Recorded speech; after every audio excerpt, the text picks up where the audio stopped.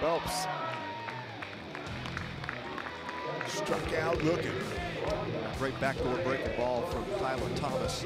Friday night weekend starter that Baylor has needed as McGregor drives it into left field. Coming over to make the play, and a nice play, is Gonzalez. Yeah, great play by Alex Gonzalez. Had to come a long way tracking that ball from left field. Wow. And another efficient situation for Thomas. Play or get one by him. Called strike three. Marriott catches his first break, and it's a big one. Shot to second base. 1-2. Got it. The double play ends this one. Richardson to Pineda to Wesner.